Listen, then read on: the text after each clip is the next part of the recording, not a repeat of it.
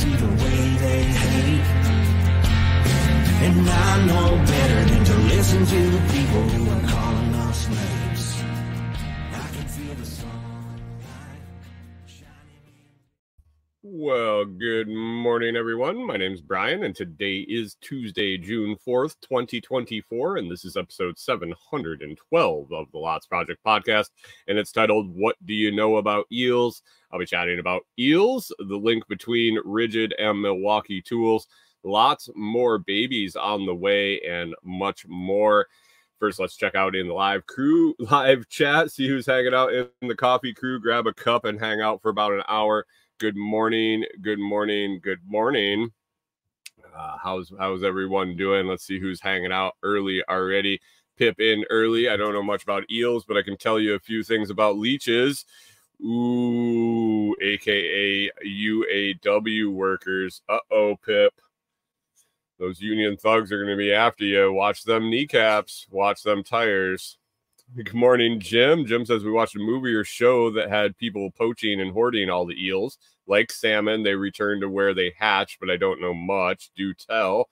I have some facts about eels and some mysteries about eels that have been fascinating me for a while here, and looked into them and thought I would share them with you.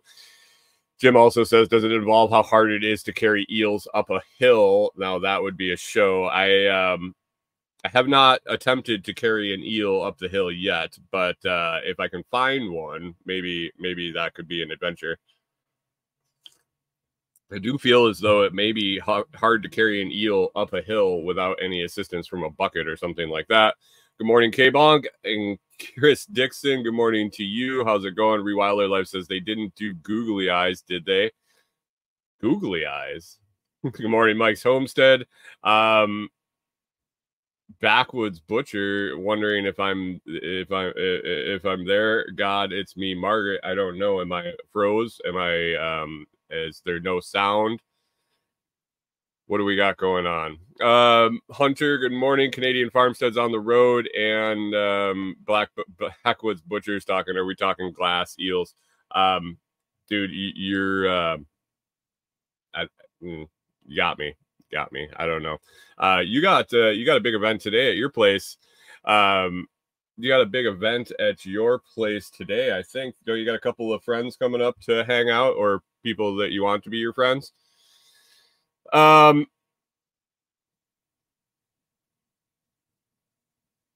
Rewilder Life says the pic showed big, huge snail eyes on Sydney. Oh, the thumbnail? No, the thumbnail today was definitely an eel. Let me pull it up here. I can put it on the screen. That was must be you saw it wrong. Well, I'm finding that. Like, what's in the cup this morning? Let's talk about that. I got FTO Blonde Espresso in the cup this morning. It is fantastic. It's just a great middle of the road brew for anyone that likes light, dark, in between. I think you can put this in a cup. It's an all-day drinker. If you don't know what to get, I would definitely suggest this or Brian's blend if you're just kind of going blind into purchasing some coffee from Food Forest Farms. I think this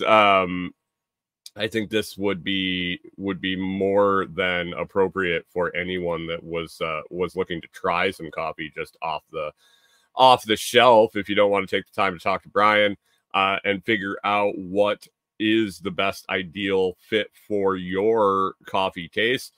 But yeah, FTO Blonde Espresso, you can pick that up at foodforestfarms.com.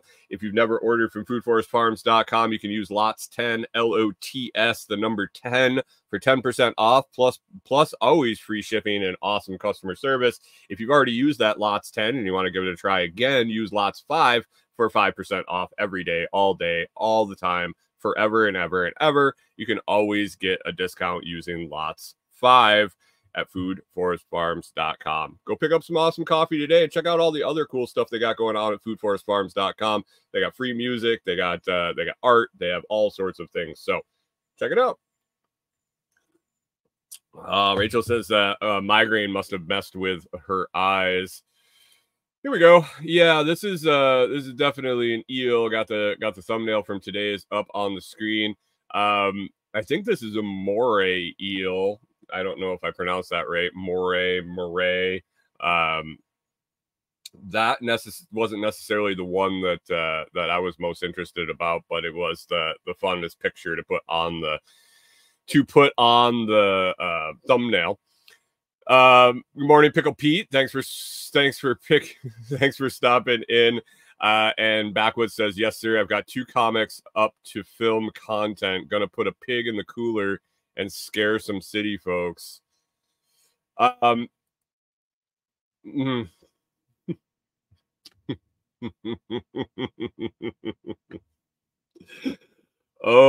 to be a fly on the wall at the ranch today, at the Backwards R Ranch today. That would be that'd be fun. That'd be fun. Or to be an assistant, to be an assistant. Backwards Butcher says moray is the right way to say it. Thanks. I'm taking pronunciation advice from Kyle. That's never good.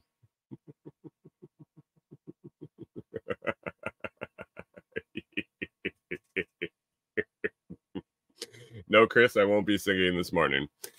Anyway, we can get into it. Nothing crazy about eels, really. Like, I hope I didn't get everybody's hopes up and whatnot. But Corey the other day sent me a TikTok. It was about Backwoods says, when it comes to critters, you can trust me. I'm not saying that if I was looking for someone to butcher an eel, that I wouldn't grab you. Just the reading, writing, arithmetics when it comes from Kyle put me a little on edge for sure.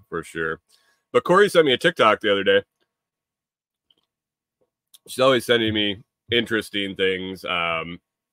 Well, across the board. She sends me show fodder or what she feels that I could use for show fodder. She also sends me pictures of animals that are cute, so that it gets me in the mood to allow her to probably acquire other and new pets and things. I don't think she wants to acquire eels.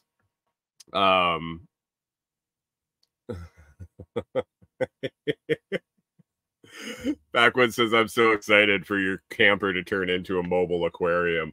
When we move out, I mean, there are definitely opportunities for things like that. But at the moment, we are not getting eels, as I know, at least as I know. Corey, you're not like trying to set me up to get eels, are you? What's that? Not yet. That yet is always in there. There's always a possibility. So, but anyway, she sent me one because it had some interesting facts about them. I've been kind of interested in them for quite a while. Sorry, guys, I'm a little congested in my chest this morning. I've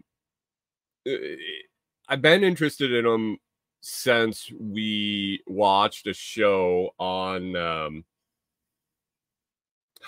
might have been History Channel, one of those weekly jobs shows. I think it was called Filthy Riches. I don't know if you guys have seen it. They they go through and they document guys and girls that are making money doing some odd and mostly dirty, what people would think of as dirty, not ordinary jobs. 2 of our favorite characters on there were 2 of those guys were harvesting sandworms in Maine. There were people foraging for mushrooms. There were I can't think of all of them, but there were 2 guys that captured and smoked eels out of the river. Kyle says, I see the road sign, lots of critters and a camper. Jesus. Jim says those Airbnbs have themes. The aquarium A-frame could be a thing. I don't know. It's a lot of work to take care of I'm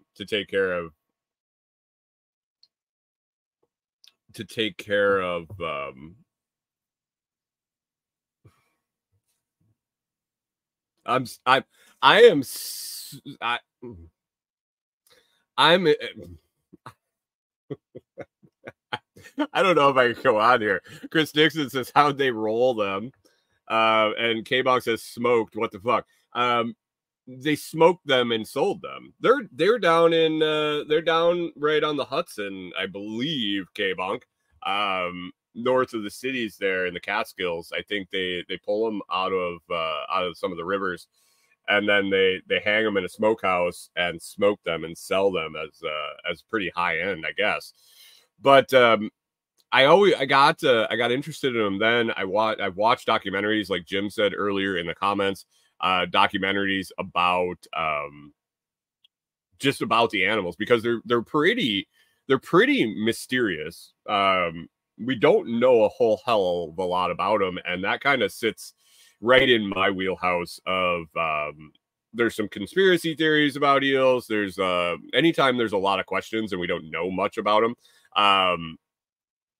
it just you don't know, and people make shit up, and people go down tangents because you can't prove them wrong because they don't know. Pickle P says that was a great show. Oh, the Filthy Riches. Yeah, Pickle P says he filled the canoe with eels. Yeah, so the dude would go and the guy would go and check his traps, and he would set these traps up in the river, and he would go down, and if the traps were full, he's just dumping them in the canoe with him, and they're all in the floor, and he's just like, oh yeah, these huge American eels. So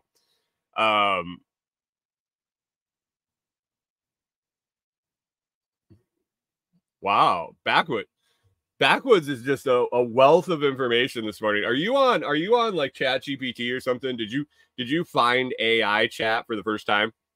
Wow, that was interesting. Did you guys see that? Come. Backwoods says the US, and I haven't verified this, I haven't fact checked this, so take it with a grain of salt. The US is the #1 producer of eel. We send almost all the eel to Japan. Interesting. Where did you come up with that? Should I have had you on as a guest on the for the eel show? He says, nope, I just know things.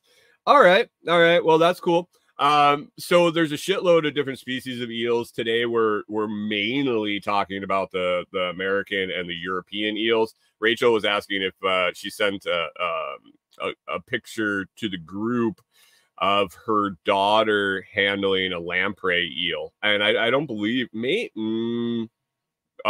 since I put this episode up, I don't believe so, but I can't recall if I've seen that or not.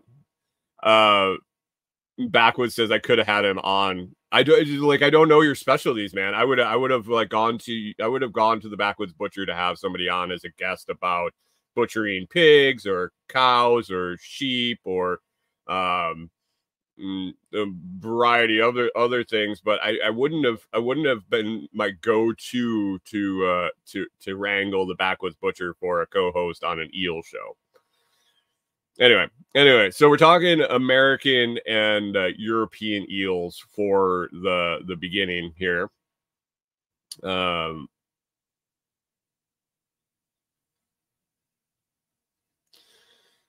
Oh, Rewild Life says no. A week or two ago, those are the Great Lakes, smaller, but it's crazy. They're parasites on the fish. Okay, I gotcha. Are they anywhere near the electric eels? Because I was reading a little bit about them. All right, more tips, more facts from the Backwoods Butcher. Again, I have not vetted this. He says most of them are farmed, but they are not bred in captivity. They have to be caught as glass eels, then sold for farms. I'm going to talk about the breeding here.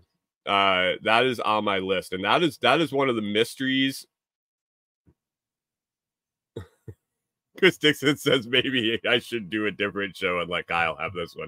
All right, we're wrapping up on eels. This week on Meet the Critters, Kyle and Joe will be discussing eels.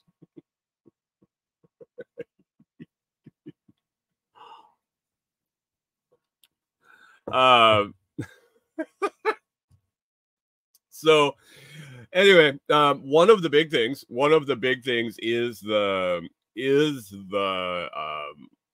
the reproduction. That's one of the mysteries of these eels, and that's one thing that that really makes me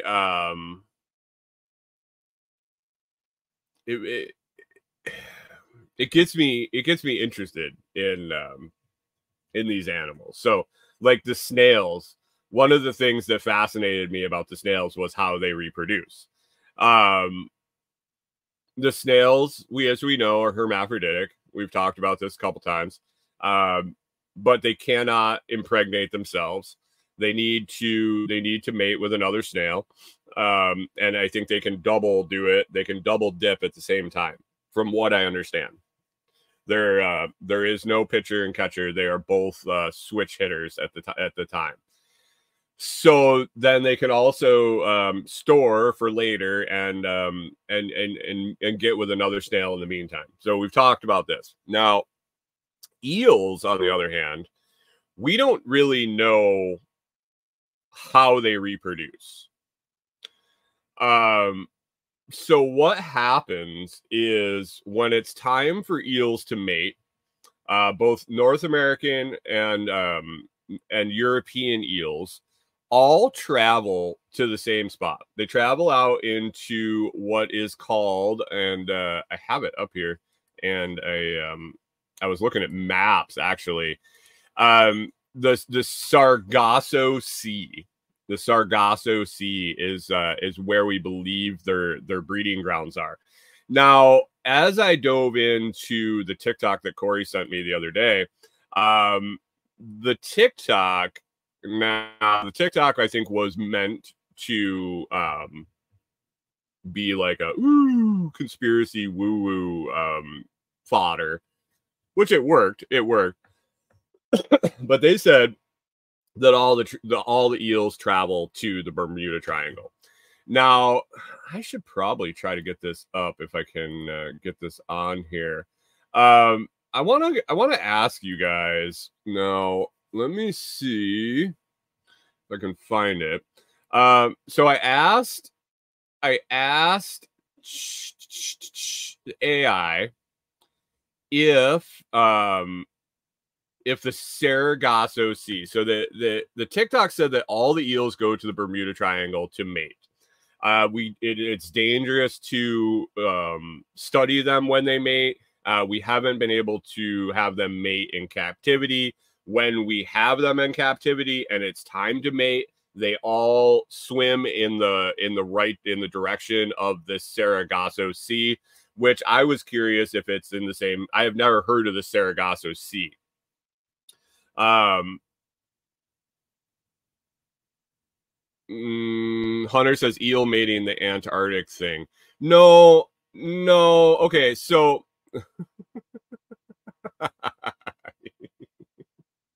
so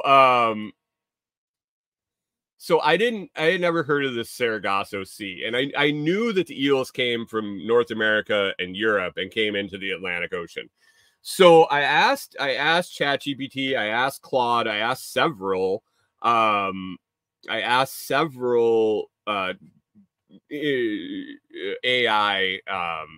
chats. Are the Sargasso Sea, and I might be saying that wrong, it's Sargasso, are the Sargasso Sea and the Bermuda Triangle in the same area? And they it was like, no, it's not. So I'm going to bring this map up here. So this is going to be, how do I get it up here? There. I don't know if you guys can see that. So the Sargasso Sea is this big area, kind of off the coast of North America, way off the coast of Europe, and in this big region. And the AI bot said, nope, nope, nope, nope, nope. No way that's the same as the Bermuda Triangle.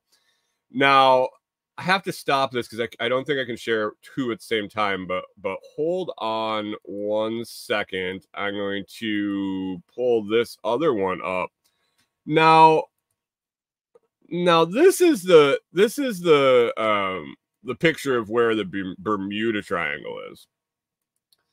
Now, I don't know about you, but that's pretty close. That's pretty close. Kind of close, kind of the same general area. The top up here of Bermuda kind of borders this Sargasso Sea that was over here a little bit to the left of it towards the US. So I don't know. I think it's close. I think it's close. Now, they all travel there. Jim says the Bermuda Triangle thing sounds like someone talking shit again. Well, maybe, because there's a mystery. And Hunter says you asked Claude, but you don't ask Kyle. And Kyle says he's not a map guy. I only know eels. Now, they're saying they go to the Sargasso Sea. They don't go to the Bermuda Triangle. But you know what? They don't know. It's not like they followed them and been able to find out what happens. Now, they can't figure out how they reproduce either. They've never been able to get them to reproduce. They travel by the magnetic fields of the earth, and they travel all to this area. They mate in some weird ritual somewhere. We don't know how it happens, what happens, but they have male and female organs, but they don't reproduce. I don't know. I'm still trying to wrap my head around it. But they go here, and then the offspring, the eggs or the larva or whatever, then float on the currents back to where they came from. And Loco says freshwater eels are tasty. That's the thing. Freshwater eels and saltwater eels all go to the Atlantic Ocean to breed. So there's no like distinction. I mean, some live in freshwater, and then some live in saltwater. But they all go to the central location to mate or whatever happens there. Now, there's a theory out there that 65 million years ago, about the time the dinosaurs disappeared, a big old meteor hit the Earth. And there's some people out there saying, Jim says, how do they know that? How do they know a meteor hit the Earth, or the dinosaurs disappeared, or that the eels go to the Bermuda Triangle or the Sargasso Sea? I don't know. I think they track them. I think they got GPS on them, but I think once they get into Rewilded Life says I'm not sure the lamprey do. The ones that I only had time to look into, the North American and the European freshwater eels that live in the rivers and streams of the United States and Europe. Like I said, there's like hundreds of different species of eels. But they go back here, and people are theorizing that a meteor hit the Earth in the Bermuda Triangle, in that general area of the Atlantic Ocean. Whap! That's where it went. Now, some eel enthusiasts believe that eels are aliens. Some people believe that eels are, what did they say in this? I have to look up what the word was. That they're aliens, or they have mythical properties, that they're magic. Pickle Pete says never seen an eel out west. And Loco says they have a mating powwow. Yeah, I don't know. The scientists can't figure it out. They can't capture them. They can't get them to breed. So they won't breed unless they're in this area. and they said that it's too dangerous there to observe them while they're breeding out in the middle of the ocean. I don't know if they go super deep. I don't know if they're in just a rough area. It is what it is. Now, from Chat GPT on the web, this says they have a secret reproduction locations. It says one persistent theory is that eels have a secret undisclosed location where they reproduce. While it is known that they travel to the Sargasso Sea to spawn, the exact details of their spawning process and the specific locations remain largely a mystery, leading to some to speculate about hidden underwater sites or even extraterrestrial involvement. Jim says they're calling bullshit. Chris Dixon says they're an alien parasite like a tapeworm and they're laughing at us for eating them. Well, as long as you cook the parasite, it should be all right, right? Along the conspiracy theory route, some people say that this is a government cover-up. They believe the government and scientific organizations are deliberately withholding information about eels' reproductive habits and migration patterns. They suggest that there may be undiscovered aspects of eels' biology that are being kept secret for unknown reasons. Jim says they're saying may or could be because they don't know. They don't know at all for fact. They also say due to the eel's mysterious and poorly understood life cycle, some conspiracy theories propose that eels are not native to Earth and may have alien origin. This theory... Wait, what is that word? Post-its? I think that theory proposes the eels were brought to Earth by extraterrestrial beings and that their unusual reproductive habits are clue to otherworldly origins. Does that help you out, Jim?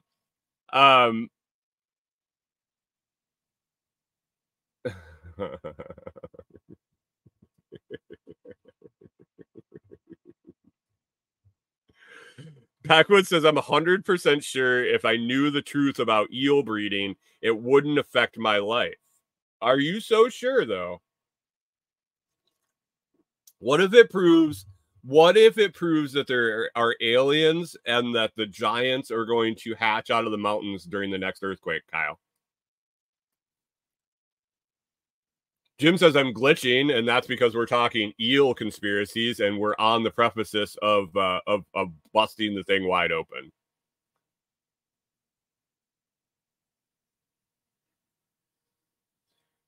Hunter has an interesting theory over on Twitch here. He says it's probably a spawn cloud. You just need to get enough of them together so they can do the cloud. Very interesting. Hunter, are you a marine biologist or have you ever pretended to be one? Backwood says, come and get me, giants. I'll be waiting.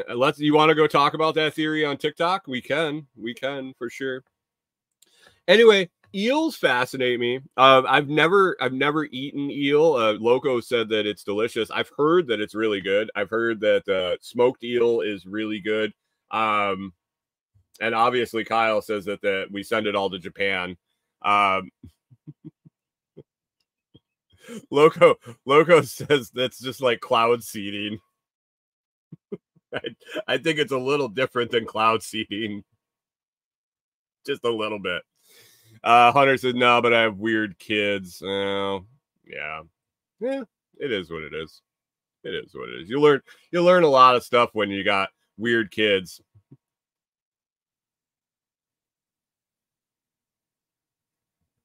Jim knows all about. Jim says the sea was angry that day, my friend, like an old man trying to send back soup at a deli.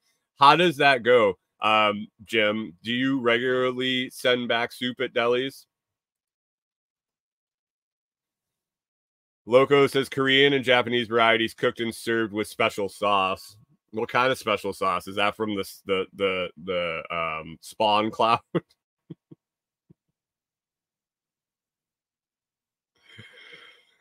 And Kyle's a fan of the eel sushi. He says it's delicious, and he's just getting off shadow ban over on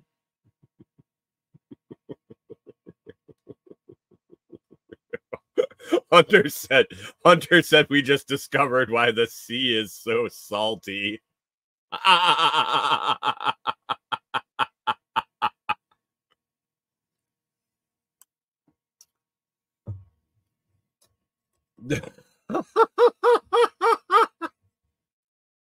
Oh, no. Chris Dixon brings up a good point, Kyle. Chris Dixon's wondering how Kyle knows he's off of shadow ban.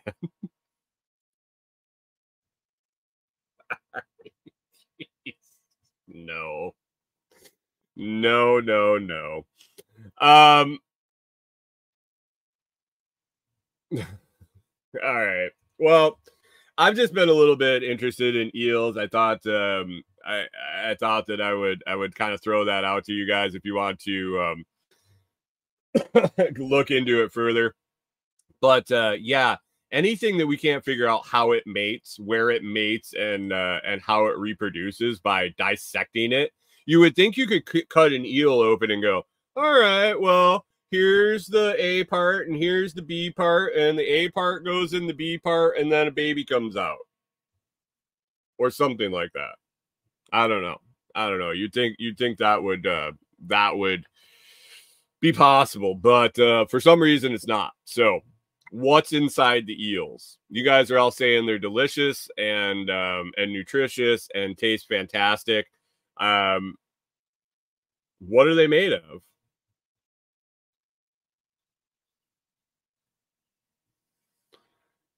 Backwoods replying to Chris Dixon says, I went from my videos getting 1,000 views to 30. Now they're back to a few thousand. Maybe that's because you made shitty videos.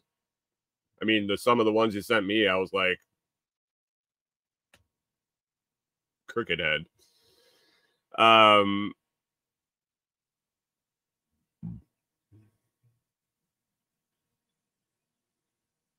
Oh. Canadian Farmstead with the vocabulary word of the day, post it. Assume as a fact, put forward as a basis of argument. Canadian Farmstead, vocabulary word of the day. Kyle's wondering if we know that stingrays give a live birth. Hey, Kyle, did you know that humans give live birth?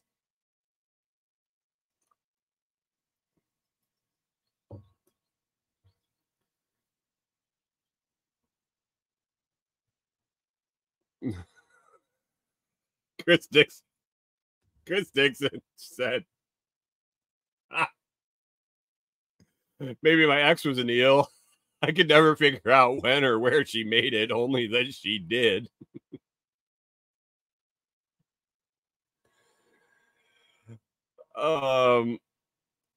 Jim, that's horrible. I'm sorry. Yeah, I know it's Seinfeld, but it's just not good. Oh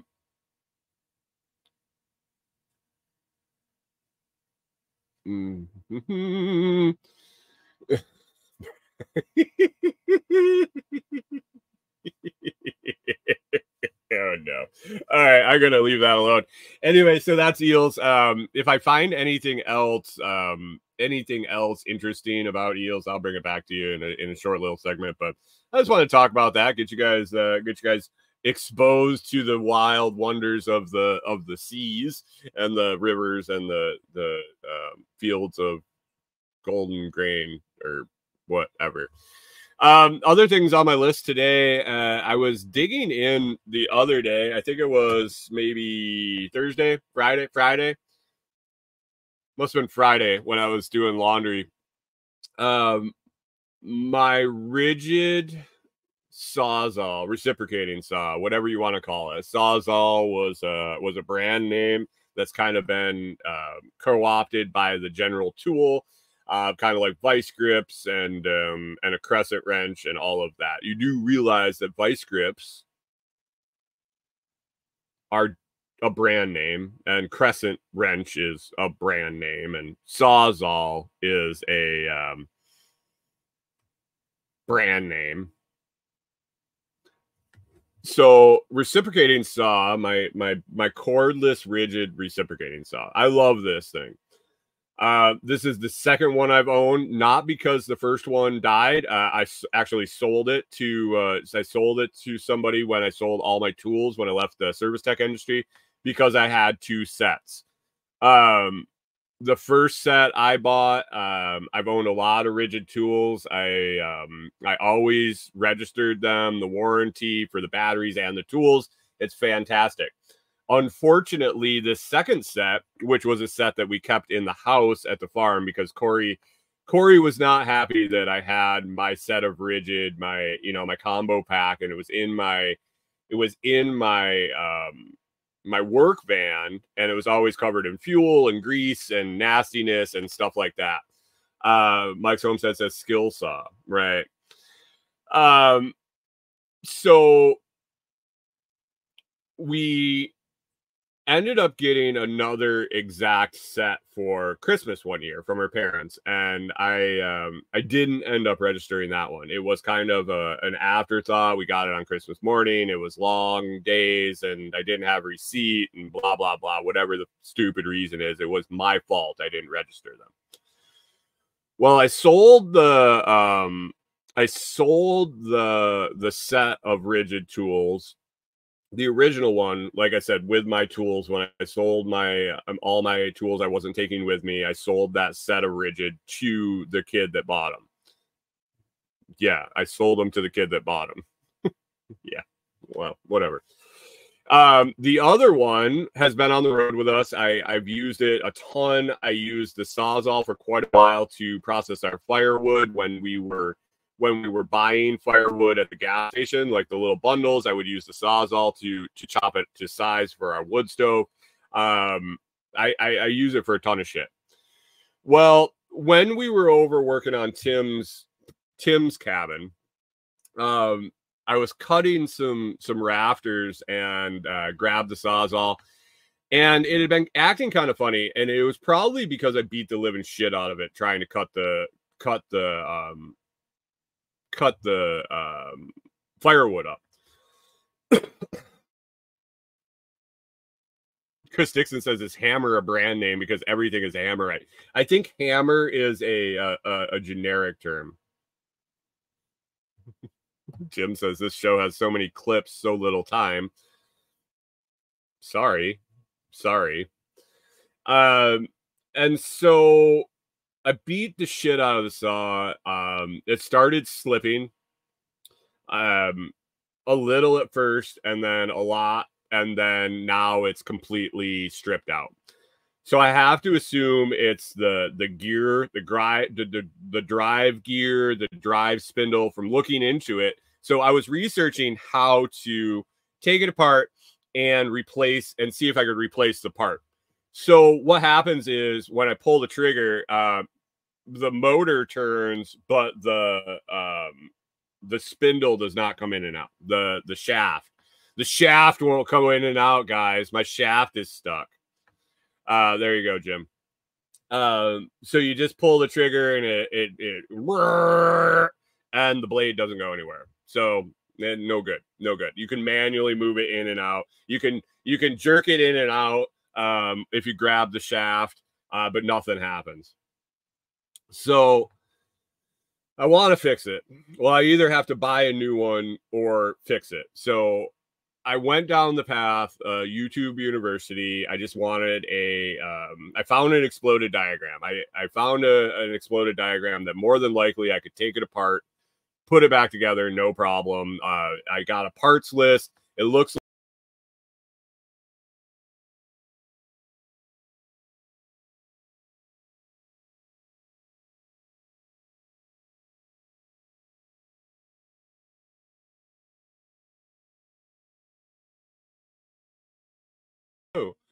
hey, you guys still there? Huh. You guys back? Am I back? I don't know what happened. Is it a black screen again? All right, nice. Yeah, I don't know what happened there. All of a sudden it just like went away. It must have been a StreamYard glitch or something interesting. Anyway, where did I get to? I was looking at the exploded diagram. K-Bong says, aren't they pinned? Pickles says I was gone, but the Lost logo stayed up. Interesting. Aren't those pinned? No, it's actually Chris Dixon says I can't talk about jerking it. From what it looks like in the Ridgid, it looks like a geared a grooved spindle and then a gear plate, and the spindle sits down in the gear plate and it drives it, and then there's a counterweight on there that can be shifted on and off for orbital. Oh, it's John Palmer. John Palmer's fault. Good morning, John Palmer. Thanks for stopping. As soon as he came in, I went gone. So, have we ever seen John Palmer and me in the same spot at the same time?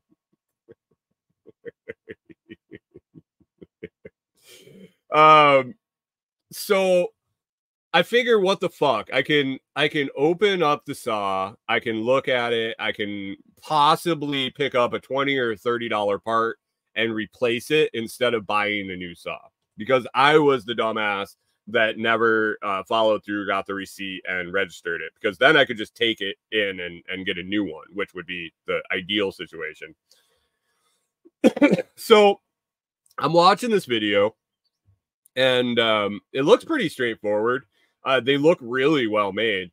The guy that I found actually did a complete breakdown and rebuild. Not quite complete. He didn't take apart the part that I'm going to need to take apart, because he said the tolerances were so tight. And I think that I finally just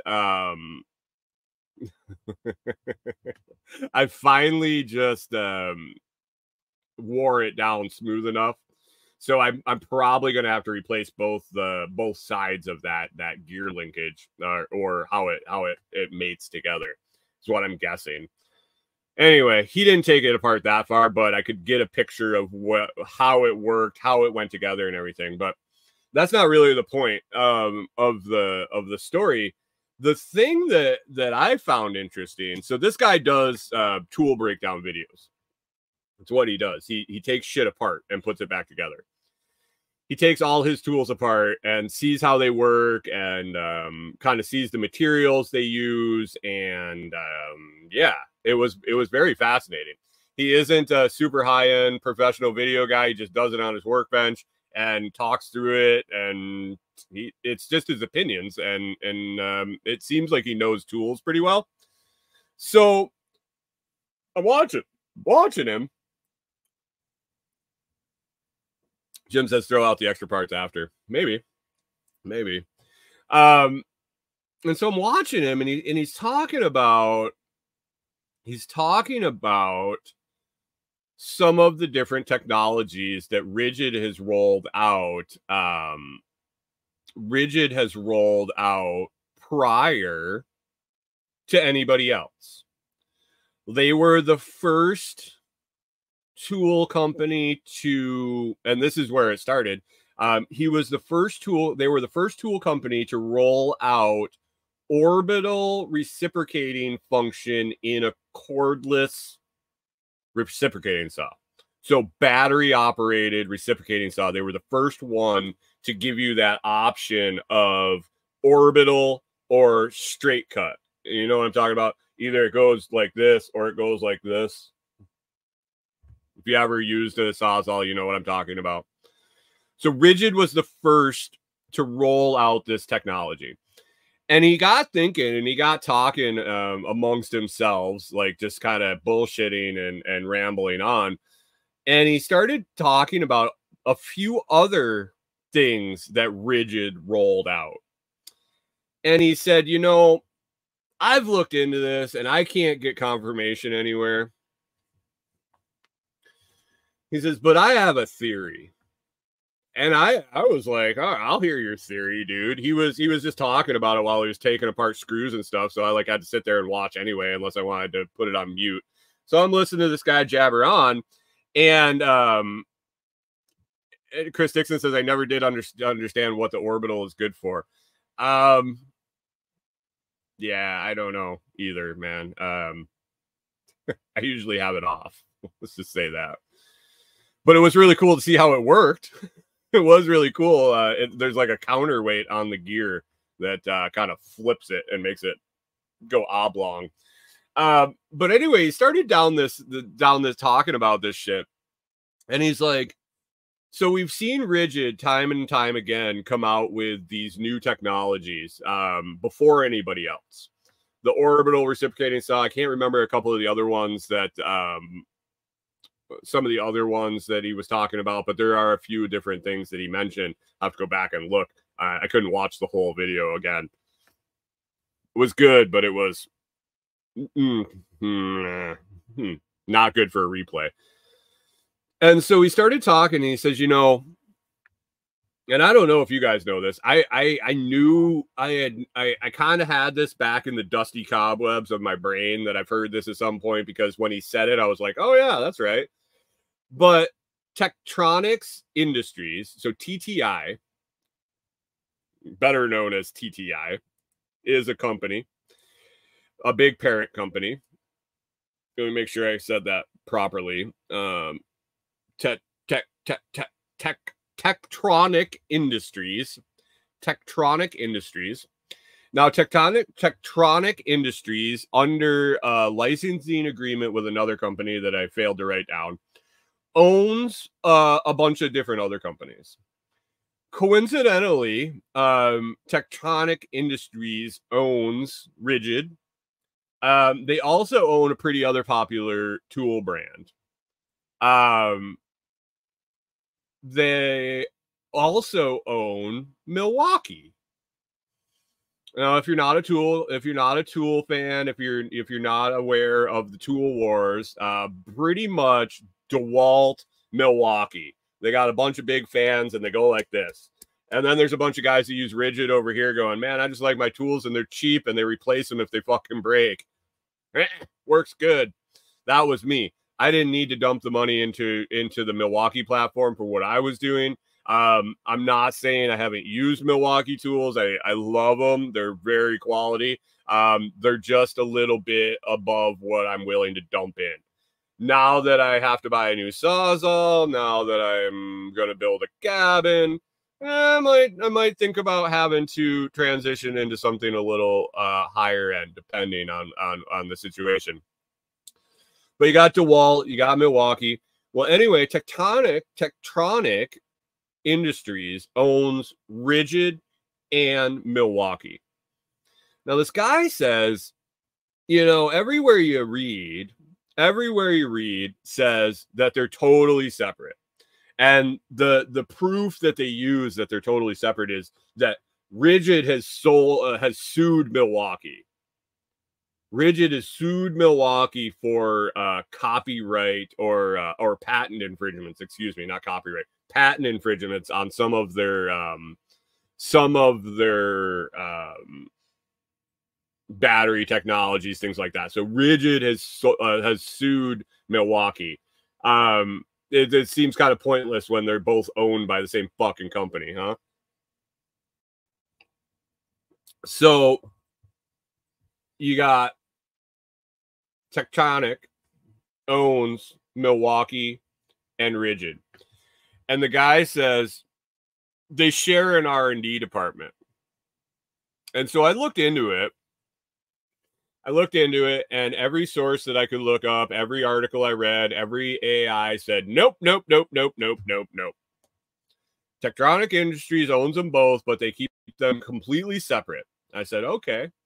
So I asked the question different. And I said, have there ever been technologies that have rolled out in the Ridgid tool line that later, after being adjusted, have been released in the Milwaukee tool line? Oh, yeah. There's many examples of that. Wait, what? So this guy theorizes. Jim's wondering if it's Friday. I mean, it was on Friday that I was reading about this, but I thought I would bring it to you today.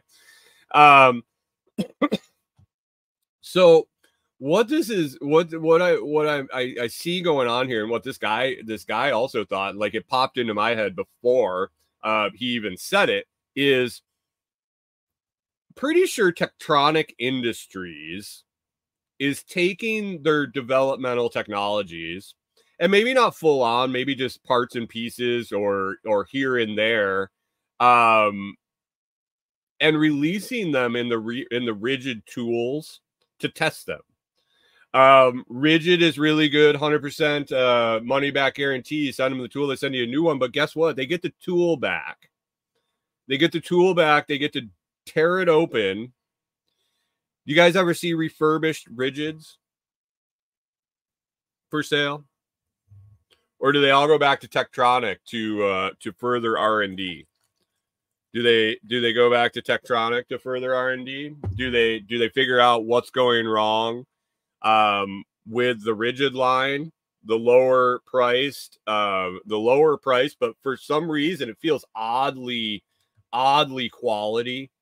This guy went on and on and on and on the whole time in the video as he took it apart, how quality the tool is, how tight the tolerances are, how much attention they paid to blowing in the blow molded rubber, so that when it went in through the holes in the hard plastic cover, that it actually ended up being a vibration damper on the inside.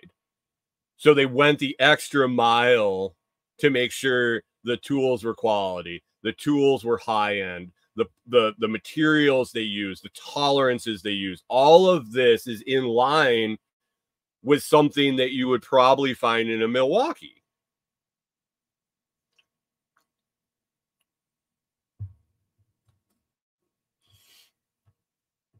I don't know. I mean, if they are, fantastic. I'm not like, oh my God, how are they doing this? Mike Sosa said, no, they go back to Milwaukee. They go back to Tectronic Industries, Mike. But to deny it, Chris Dixon says, so Ridgid is Milwaukee's R&D department. And that's what I think. That's what I think. I think they're separate. I think Milwaukee probably, or Ridgid probably has some lower end stuff. I mean, probably, but I think a lot of the technologies that they're thinking about rolling out into Milwaukee, why wouldn't you put it into your lower end tool line, your tool line that doesn't have as much of a rabid fan base, doesn't have such an opposing force with like the DeWalt fan base. Why wouldn't you protect yourself rolling these things out and testing them in the field and offer free replacement for stuff that just completely goes sideways, no questions asked? Chris Dixon says it makes sense. Let the consumer do the testing. They're the ones going to wreck it anyway. Yeah. Oh, for sure. And John Palmer says, is that like GM using GMC to test things before using Chevy? Yeah. I mean, I think it's fine. I think it's definitely something you can take advantage of. I looked into Ridgid. I looked, and it's definitely a circumstance of what I could afford at the time. And I looked into it, and people were happy with Ridgid. They were happy with the quality. They had the lifetime warranty. They had the warranty on batteries, which I haven't bought anything new from Ridgid in quite a while, and I don't know if they still have the battery warranty. But man, who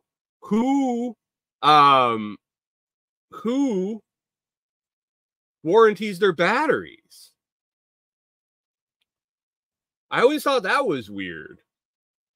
Is that because they're using cell technology that they haven't rolled out in Milwaukee yet? Was that the fuel line when they were testing the 18-volt octane batteries with Ridgid? Were they pre-testing the fuel systems for Milwaukee? Pickle Pete says you can use a Sawzall as a hammer, right? You can use anything as a hammer.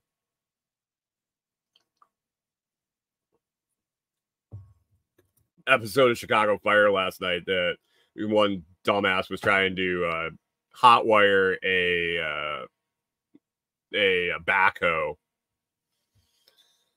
and a kid had hotwired it, and it said or jumped it, I guess, and he bridged the ignition contactor with a screwdriver, and the paramedic was like, "How did you get it started? There's no key." And he goes, "I touched the contactors with that screwdriver over there." And he couldn't reach the screwdriver. And I looked at Corey. I said, "Well, you can use your finger. It just doesn't feel really good." Maybe. Yeah, I don't know. Is it a bad thing? Pickle Pete said a fire axe is called a Polanski. Okay. Perfect.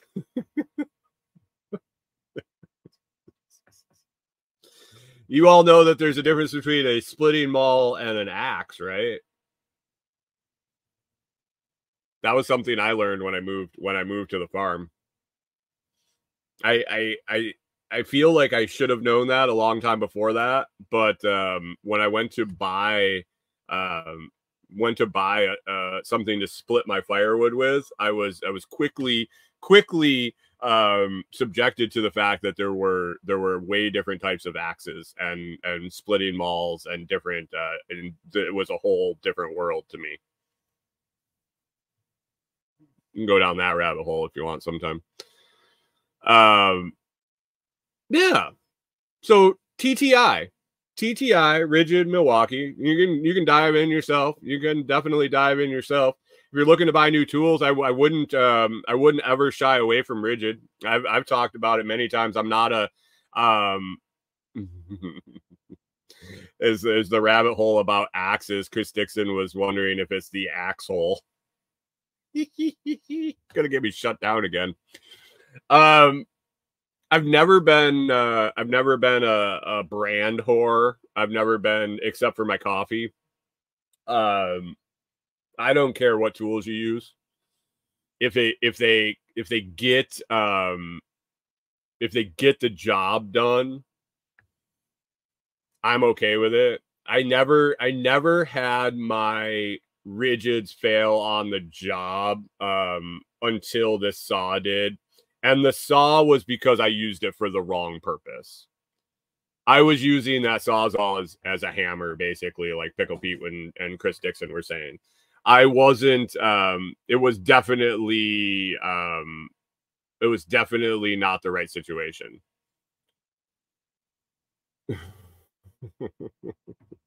So I don't know. I wouldn't shy away from Ridgid. I wouldn't shy away from Ridgid. Pickle Pete, K-Box says Ridgid. I don't know. It's affordable. It lasts. I've owned two sets, two of the sets of impact drill and Sawzall. I've owned the table saw, the portable compact job site table saw. I've owned the chop saw, and a couple lights, I believe.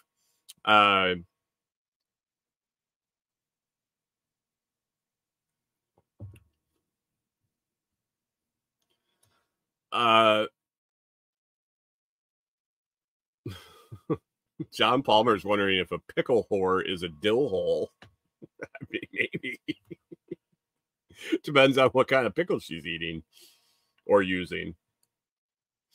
Yeah. The things you learn.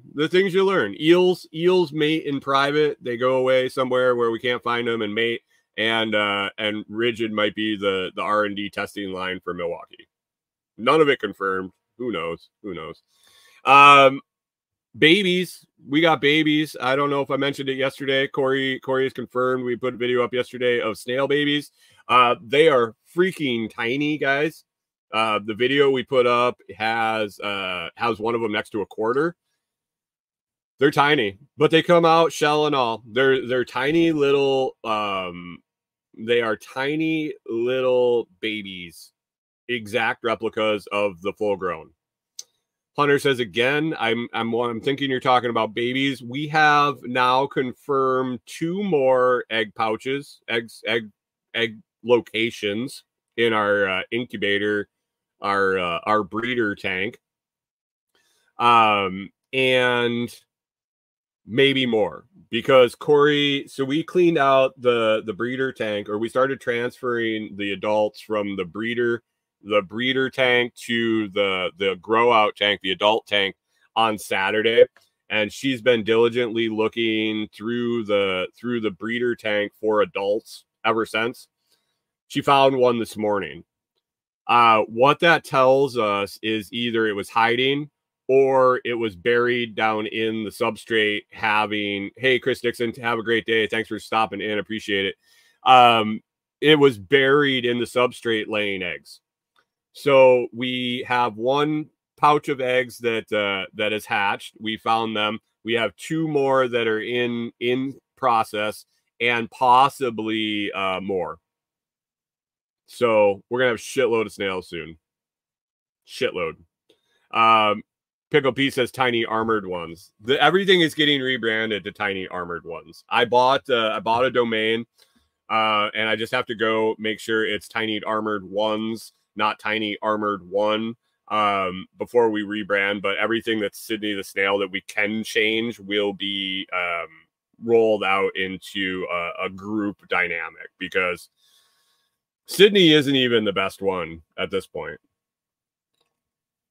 Just happens to be the first. So it's they're fascinating, guys. I'm excited. As of this morning, when I checked, we had 40. I think we're at 40 subscribers over on the YouTubes. Let me see if I can pull it up real quick.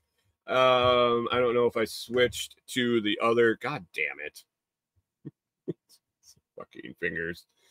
Yeah, I did switch to the other one. I think we were at 40 this morning, so we need 10 more to go to that live mobile feed on the tank. If you guys want to give me more work to do, you're more than welcome to pass that around, to share it around and get us to 50, and then away we will go. And you'll be keeping Corey up at night because there'll be red light in her room in the tank. So, yoo-hoo, yoo-hoo. Red light. It's going to be the red light district in the back of the camper here. What's going to be making the money? Oh, all right. Let's wrap it up.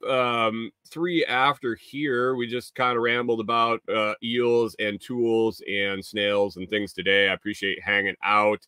Back again tomorrow. It's supposed to be crappy kind of weather off and on today. I'm supposed to go out. I got some comfrey roots showing up. I got our portable air conditioner showing up. So I'll be taking that out of the box, getting that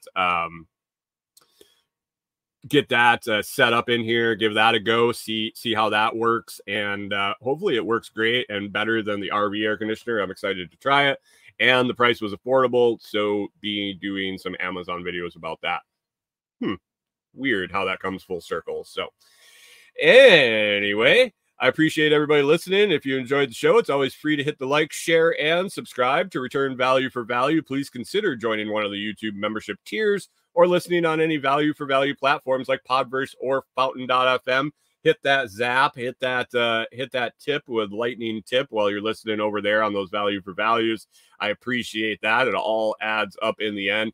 Jim, I appreciate the zaps every day over on Noster. That helps keep that feed rolling. And that goes right into my accumulated sat pile for zap.stream, where I'm streaming over on Noster. You can check out thelotsproject.com where I have all my affiliate links, partner program, partner companies, discount codes, and the like, plus a bunch of more information over there.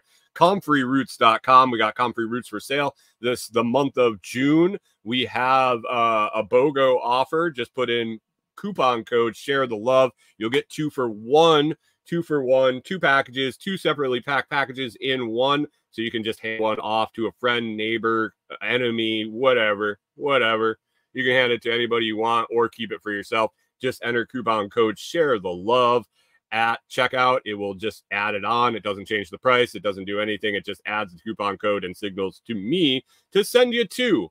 So comfreyroots.com, share it around. It's Tuesday, Tasty Tuesday, Thirsty Tuesday, Taco Tuesday, whatever Tuesday you want. It is what it is. Have a great day, guys, and we will catch up with you tomorrow.